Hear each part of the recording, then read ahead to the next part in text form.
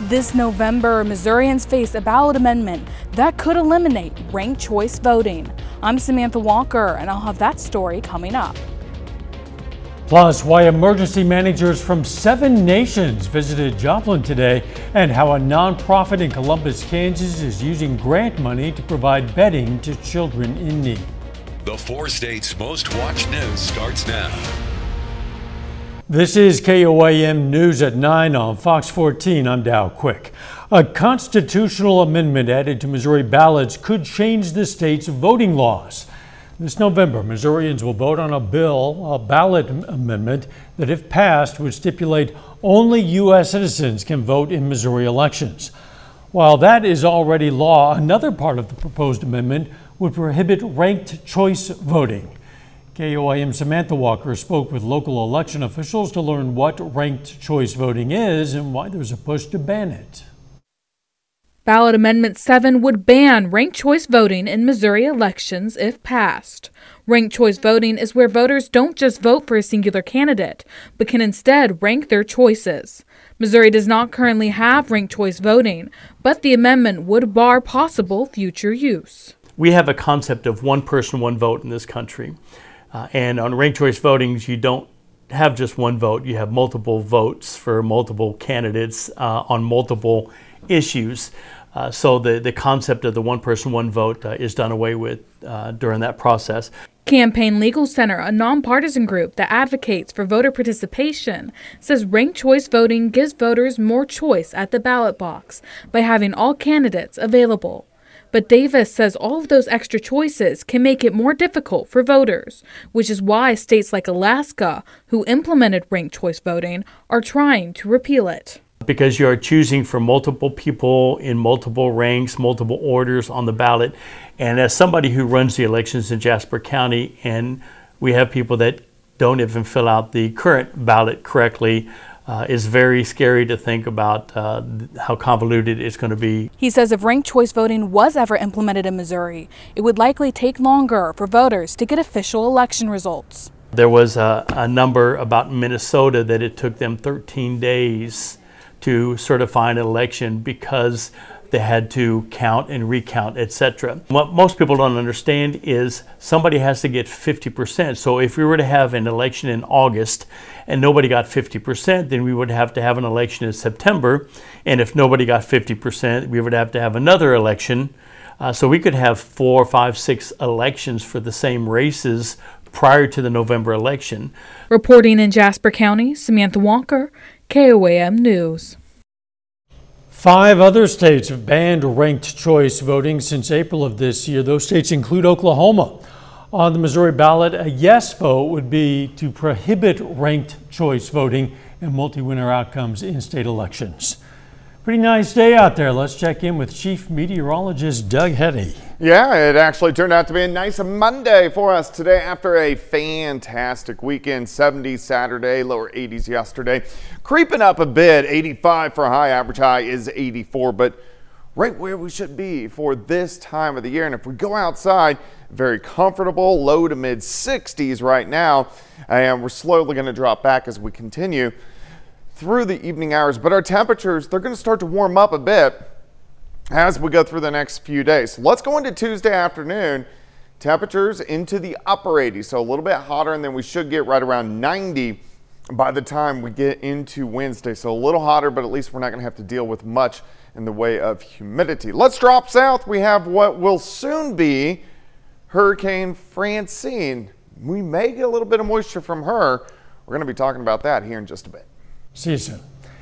It's been a year since Gary LaTurner was killed in a hit-and-run crash just outside of Galena, Kansas. A teen, Rococo Joseph, was originally charged in that case, and now his father also faces charges. The Cherokee County, Kansas prosecuting attorney filed the new charges Friday against Dr. John Joseph of Joplin. He's charged with leaving the scene of a fatality accident and contributing to a child's misconduct or deprivations. Authorities say Joseph was not driving the vehicle at the time of the crash, but that he instructed his son not to report it. An attorney for Dr. Joseph released a statement today saying the allegations are false and claims that will be shown in court. Dr. Joseph is set to appear in court on October 7th. Rococo Joseph faces a felony charge of leaving the scene of a fatality accident. His case has been refiled as an adult. Authorities in Joplin arrest 3 people connected to what officials say is a large quantity of fentanyl found in an apartment. Officers from the Ozarks Drug Enforcement Task Force and Joplin SWAT searched an apartment at 802 Pennsylvania. That's where they found fentanyl and suspected methamphetamine. Officers arrested 2 women and 1 man at the scene. Formal charges are pending. City of Joplin today had some visitors from foreign nations. Emergency managers representing 7 countries came to Joplin to learn about the city's recovery following the 2011 tornado. A nonprofit, Global Ties KC, hosted the event where officials could share lessons learned about disaster response. That the people should not be isolated when they're thinking about the world's problems, like disaster preparedness. That when these visitors from around the world are able to connect with their counterparts and talk about best practices, solutions, what they're implementing, that is when the best connections are made. That's when those aha moments happen, and then we're able to take back those best practices to their countries. That event was hosted at Joplin's Mercy Park. A Kansas nonprofit that gives children essentials for a good night's sleep received a grant to help them better serve children in need. KOIM's Melissa Alexis has more. We have sheets, we have blankets, we have comforters. A bed and blankets. It's something people may take for granted, but for some, it's not as easily accessible. A lot of the kids are sleeping on tile, linoleum, very thin carpet, so no support whatsoever. Dream Big Little One is a nonprofit in Columbus that works with mental health services and schools that notice a student is continuously falling asleep in class. Schools can then get in contact with Dream Big Little One to address the need. They're going to school, they're trying to focus, they're trying to function, and they're trying to get their good grades, but it's just really hard. It means a lot to a child because they never forget when someone loves them. And that's what we do. They provide kids in need with beds, blankets, stuffed animals, and more. But they have faced issues with storage, unstable floors, and creating a secure location for families to load their new mattresses. And not have to worry about anybody, tripping or falling. Thanks to the Heartland grant, they'll finally get the upgrade they've been hoping for. Once we knock this out and get it out of the way, it's going to open up so much space. The kids get very excited. They want to help. They want to unload and load up. So it's always we really have to keep an eye on the kids up front. So if we can utilize the back alley and load and all of that back there, then the kids are going to be in a lot safer atmosphere. Last month alone, the organization gave out 47 beds to children in need. Reporting in Columbus, Melissa Alexis, KOAM News. The president of Dream Big Little Ones says they're always looking for volunteers and donations to continue helping children in need. Coming up, as more men are diagnosed with late-stage prostate cancer, we're going to dispel some myths about screening for the disease. The CDC confirms Missouri's first human case of the bird flu. A patient who tested positive for influenza A and has underlying health issues was hospitalized on August 22nd. They reported having no known exposure to infected animals. Additional testing was involved and the H5 bird flu subtype was detected. About 300,000 U.S. men are expected to be diagnosed with prostate cancer this year. Mandy Gaither has more on the misconceptions when it comes to screening for prostate cancer and when experts recommend men have it done. After decades of decline, late-stage prostate cancer cases are on the rise. The American Cancer Society says more than 35,000 men will die from the disease this year, despite tools to screen for it. If found early, it is actually very treatable. But the organization says many men are not being screened for prostate cancer. Experts believe it's due to misconceptions about the invasiveness of the screening process. A rectal exam is not actually needed. So I think that's the important thing to know. A simple blood test can help indicate your risk of prostate cancer.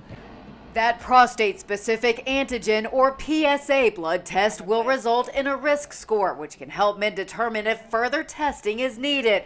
The American Cancer Society recommends men talk to a doctor about screening as early as age 40 for those who have one or more first-degree relatives diagnosed with prostate cancer at an early age. Men 50 and older at average risk should also have the discussion. There's a lot of fear that if one goes down a certain pathway, that before you know it, one's headed to a major operation.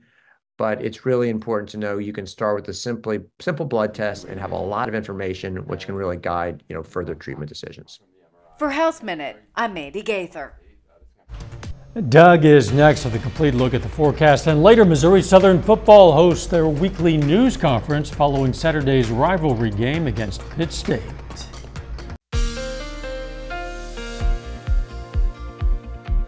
Well, it turned out to be a nice Monday for us today after a fantastic weekend. 70 Saturday, lower 80s yesterday, and then today most of us made it into the mid 80s, right where we should be for the middle of September.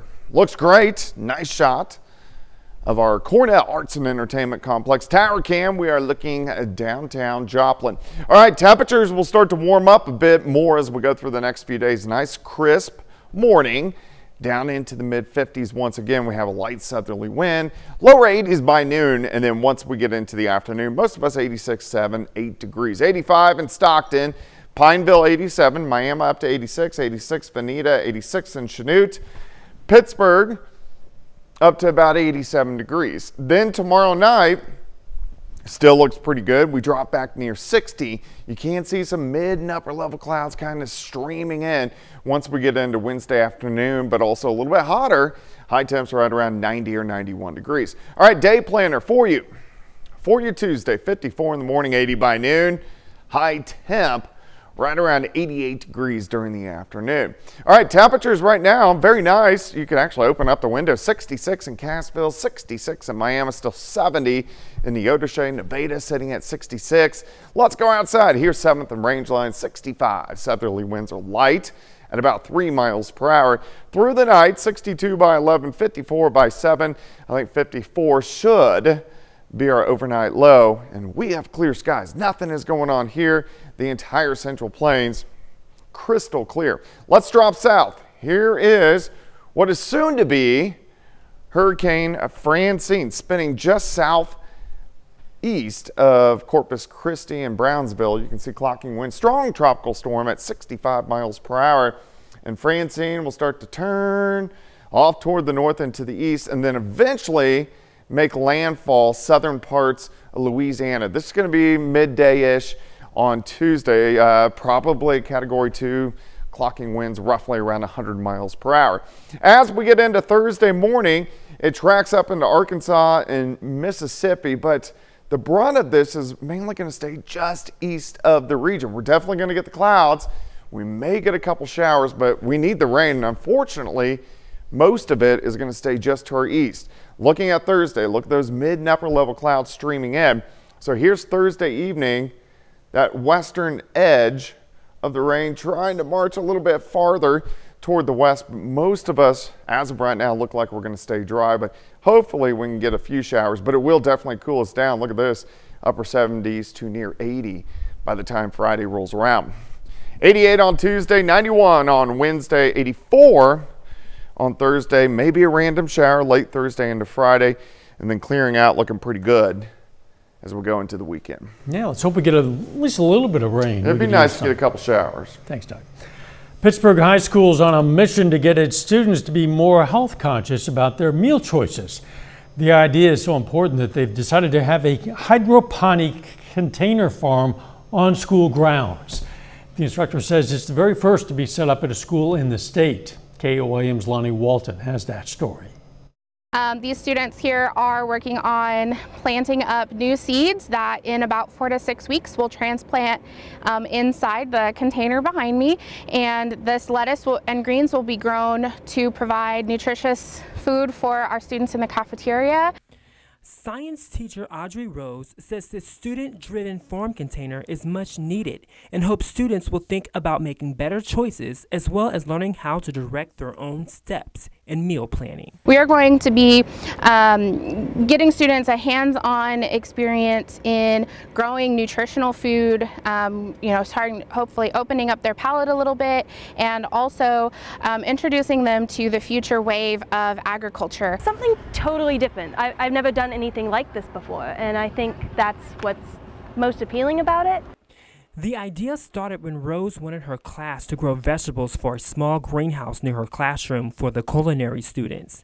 The plan went so well, she had to expand to an entire container. Now the whole county will be able to enjoy these farms. Their goal is to have 105 high school container farms, and if you know Kansas, there are 105 counties, so they're wanting to put one of these in every county in Kansas. Reporting in Pittsburgh, I'm Lonnie Walton, KOAM News. You can help fund the hydroponic farms by visiting the Pittsburgh Farmers Market, where the students work every Saturday from 8 a.m. to noon. And if you can't make it, you can donate directly to the school. Coming up, the next generation of Apple products. Apple bets big on AI to boost its sales. I'm Susan Lee in New York. I'll have all the details coming right up. Financial woes for another big discount retailer. Big Lots announced it's filing for Chapter 11 bankruptcy.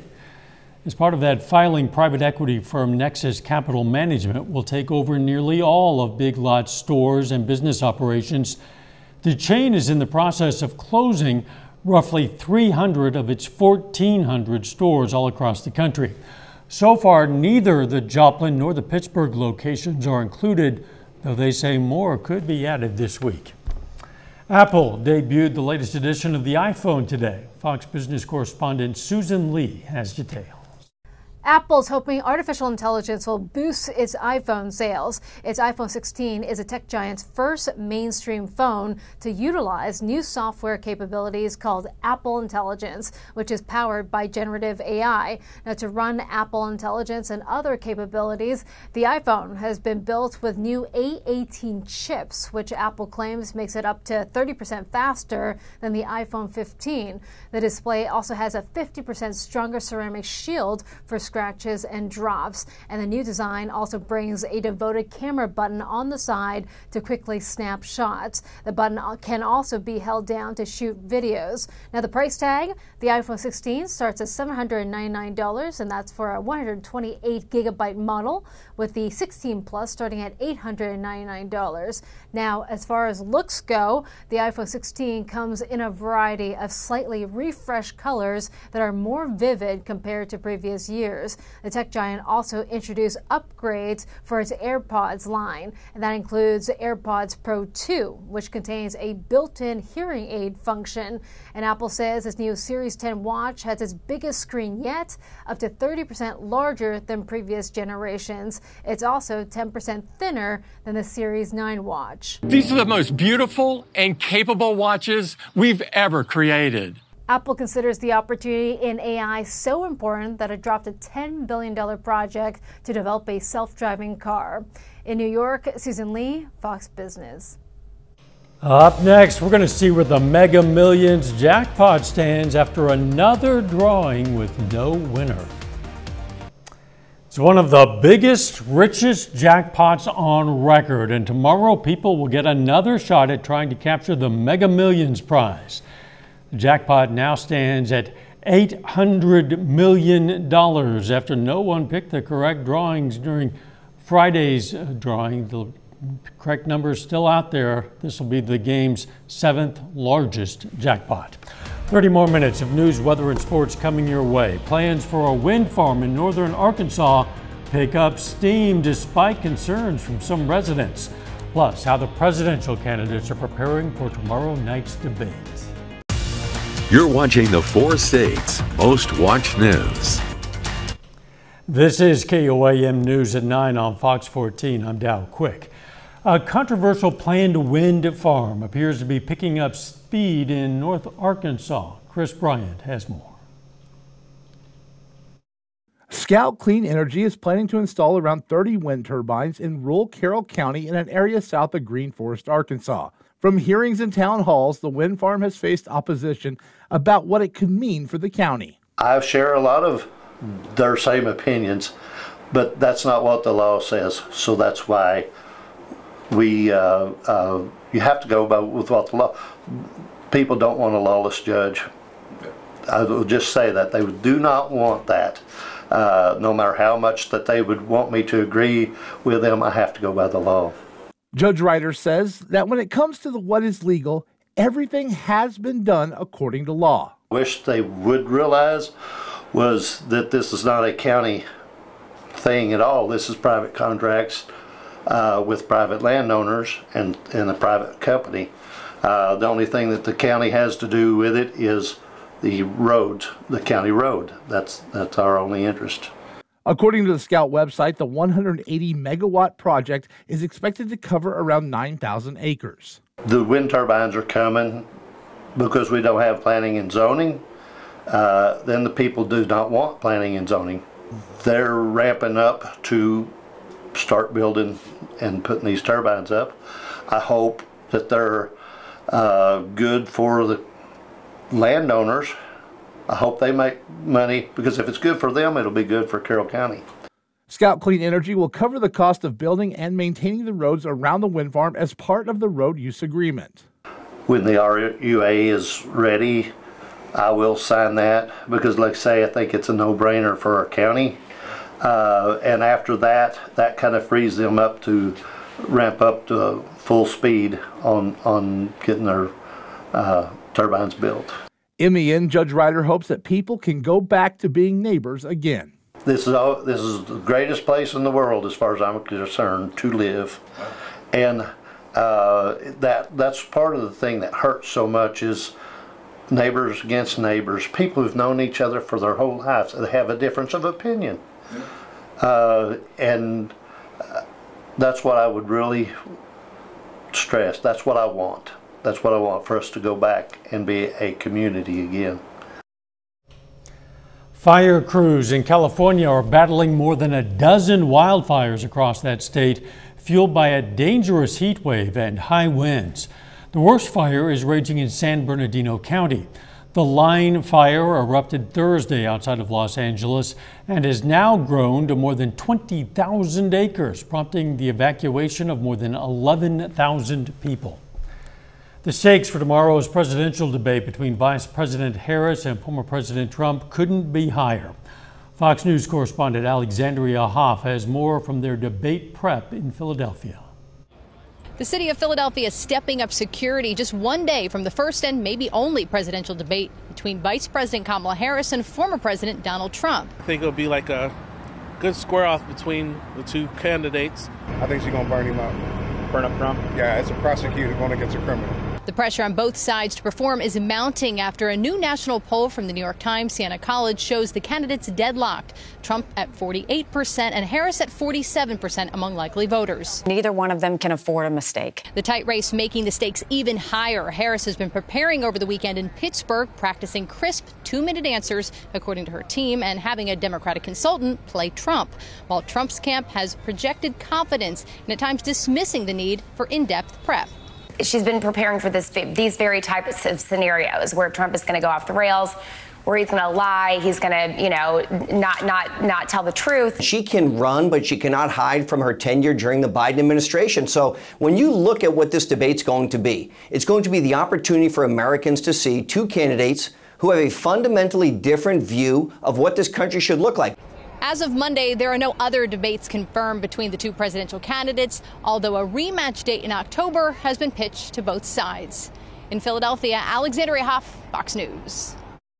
A bit later, we're going to check out the latest innovations in creating hurricane-resistant homes. Well, it turned out to be a nice one for us today. Temperatures mid-80s during the afternoon, right where we should be for this time of the year. It looks great outside. Nice shot of our Cornell Arts and Entertainment Complex tower cam. We are looking downtown Joplin. Clear skies is what we're going to see through the night. Kind of crisp.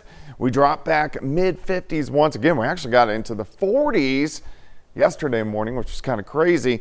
And then as we go through the day, we should go into lower 80s by noon. Most of us 4 highs, 87, 88, 89 degrees. So a little bit hotter than what we did see today, but still the humidity is going to be low. All right, let's go into Tuesday evening, Tuesday night. We slide back into the upper 50s once again. Also notice some mid and upper level clouds starting to develop, and this is going to be ahead of really the moisture from the Gulf of Mexico with our tropical system.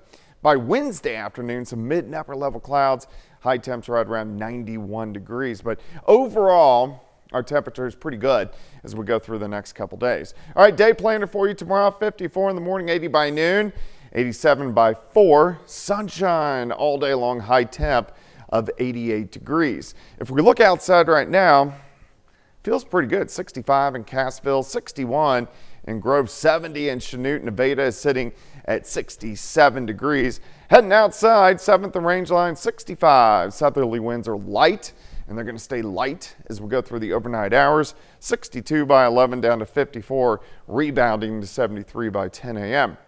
Nothing going on. We need the rain.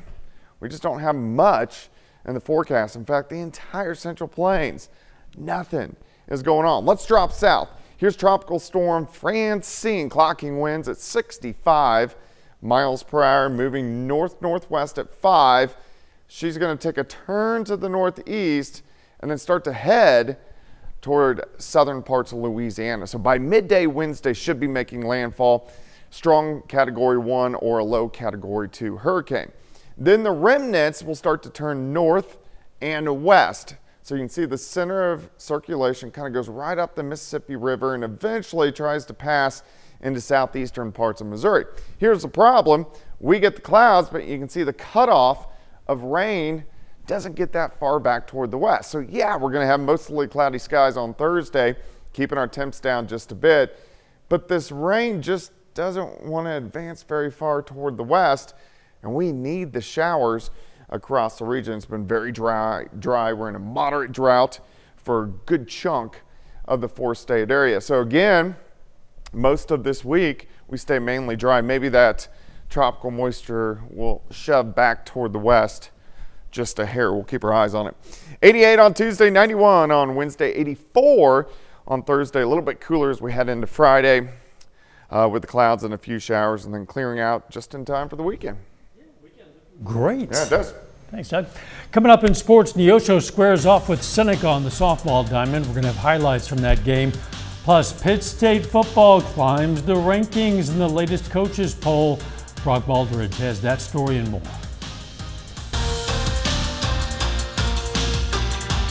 High school softball enters its 3rd week of the regular season. Last year's defending COC champion, the Neosho Wildcats, play host to neighborly Seneca this afternoon. Home game for Neosho as the Wildcats host the Seneca Indians on a rare 1 p.m. start time. In the circle for Neosho is Carly Kennard, and she was impressive once again. She pitches for 5 innings, strikes out 6 batters, and no earned runs on the afternoon for the future UCO Bronco. Bottom of the first, Becklin Garrett at the plate goes the opposite way, and that ball lands for a base hit. 2 runs coming to score. Wildcats get on the board. Neosho leads Seneca 2-0. A few batters later, how about the freshman Sadie Leach? She drives one deep into the corner. That scores Garrett from third. Leach hustles around the bases and is in there for the RBI triple. Neosho leads 3-0. Later in the game, Neosho trying to add on to their lead, but Callie Fields is there to run this one down with a nice sliding catch. Seneca looking to rally back in this one. We head to the final inning of the ballgame. Kaiden Smith fielded this one cleanly, throws out the runner at first. Neosho takes care of business. Wildcats shut out Seneca 6-0.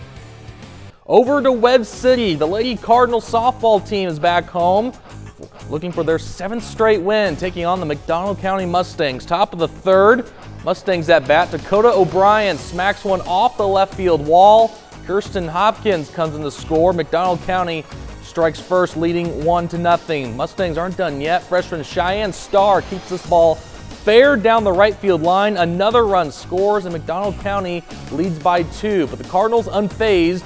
Olivia Nieberg pops one up into left field. It falls between the defenders. Carson Cahoon runs it in, and we're tied up 2-2. We skip ahead to the bottom of the fourth. Lily Hall hits this one sharply off the defender's foot, and Hall earns herself a 2-run double, and well, bring out the dance party in the dugout in this one. Mustangs unable to stay in it. Addie Burns wraps it up with a strikeout, and the Cardinals take care of this one 8-3 and improve to 7-1 on the season. Well, the Missouri Southern football team hasn't started a season at 0-2 since 2021. Missouri Southern football looks to regroup after a tough outing, losing the home opener last Saturday. Tough loss to a number 3 Pitt State. I was proud of the way our guys started out and we competed. I thought we went toe-to-toe for 3 out of the 4 quarters. That second quarter was really the difference in the ball game. I'm excited that this will be the first time that we have the same starters going into the next week. You know, we added Deontay back, we added Akeem back. So we'll have some continuity going from game 1 or game 2 to game 3 in terms of our 2 deep. Well, we've shown that we can compete with anybody in this conference. Like I said, it's just coming down to the small details. Once we eliminate them, it's free game. Sticking with college football, the American Football Coaches Association releases its latest coaches poll. Pitt State football jumps up 2 spots and is now ranked as the number 4 team in the country. This comes after Pitt State beat number 3 Ferris State and Missouri Southern to start the season. So here's a look at the top 10 in the AFCA coaches poll. The defending national champion Harding Bisons take the top spot. MIAA opponent Central Missouri is at number 2, and of course, we have Pitt State at number 4. We have another MIAA team in the rankings, and that is Emporia State, who cracked the top 25, comes in at number 21 after the Hornets start the season 2-0. Number 4, Pitt State is scheduled to host number 21 Emporia State this weekend in Pittsburgh. And tonight is the first Monday Night Football game of the year in the NFL. It's also the first time that we hope to see Joplin native Isaiah Davis suit up to play his first regular season game for the New York Jets. At last check in this one, it's the San Francisco 49ers who lead 29-13 over the Jets. So I'm not sure we'll see Isaiah Davis tonight because the Jets, they're going to have to come back in that game, throw the ball a little bit, but we'll be keeping our eye on it for the rest of the season. Yeah, he's just starting out, and we'll see. Maybe he'll get some playing time. We'll be right back. As the peak of hurricane season quickly approaches, cities all across Florida are coming up with unique ways to help protect homeowners from suffering serious damage during tropical storms. A new hurricane-resistant home has hit the marketplace, and Fox Business correspondent Ashley Webster shows us what it's made of. We are in the middle of the hurricane season. So far, so good, but certainly here in South Florida, we know what damage a strong hurricane can do, and that's why this home that's just come to the market is getting a lot of attention. It kind of resembles a bit of a bunker, but the difference is in the construction. Instead of pouring concrete, they use what is called ICF, insulated concrete form. It's kind of like Lego bricks that are built on top of each other, and the end result is a very strong home. Take a listen to what the developer says. But instead of, pouring the concrete every 4 feet, it's actually poured all the way throughout the home. And there's vertical rebar and horizontal rebar that's put in place every 12 inches. So essentially you're building a bunker. So we have a sturdy home, but also we have things like impact windows, which can handle flying debris up to 200 miles per hour. You can see how much these windows provide not only protection, but also insulation, and it also helps with insurance costs. Insurance and getting home insurance in Florida has been an issue, but a home like this, and you'll be able to get insured. They're looking at the cost of completion and the cost to repair. So this type of quality is sure to have an impact on the cost of insurance versus something that wasn't built to the same standards or a home that isn't as new. But storm protection doesn't always come cheap. This home is listed for $6.85 million. 5 bedrooms, 7.5 baths, nearly 7,000 square feet. But it certainly could provide a blueprint for the future when it comes to hurricanes and surviving the storm. In Boca Raton, I'm Ashley Webster for Fox Business. Back to you. Coming up, we're going to check out the newest entertainment options for you to enjoy at home. An animated sequel, a Western epic, and a country music superstar are among the new digital, DVD, and music releases available to add to your home library. Fox's Ashley Dvorkin runs down the list of what's new in home entertainment. Make some noise! The box office hit Inside Out 2 tops this week's list of what's new in home entertainment. The animated sequel follows Riley as a teen experiencing new emotions, including anxiety and envy. Kevin Costner co-wrote, directed, and stars in Horizon, an American Saga, Chapter 1. The Western epic is set around the years of the Civil War, chronicling the expansion and settlement of the American West. The old gang back together again! Bette Midler, Susan Sarandon, Megan Mullally, and Cheryl Lee Ralph star in the comedy The Fabulous Four. They play longtime friends who reunite on a life-changing trip to their college friend's wedding. Hello. Hi. Andrew Scott plays a gay man grieving the loss of his parents who develops a romance with his mysterious neighbor in the romantic fantasy All of Us Strangers. I did not commit this crime. Available only on digital, Chiwetel Ejiofor wrote, directed, and co-stars in the drama Rob Peace. The film follows the true story of the late Robert Deshaun Peace, an intellectually gifted young man who risked everything he worked for to free his imprisoned father. I am an echidna warrior. Small screen favorites to own. The 6-part Paramount Plus series Knuckles features Idris Elba as the voice of the Echidna warrior. And Peacock's Ted Season 1 is the prequel series to the films and follows the foul-mouthed teddy bear helping his friend navigate his teenage years. For music fans, jazz soul singer Lady Blackbird releases her new album, Slang Spirituals. And country star Miranda Lambert pays tribute to her home state with her new album, Postcards from Texas. In Hollywood, Ashley Dvorkin, Fox News. And that's our time for tonight. Thanks for joining us. We're going to leave you with video of an aardvark enjoying some birthday treats at the Point Defiant Zoo in Washington. Let's make it a great tomorrow.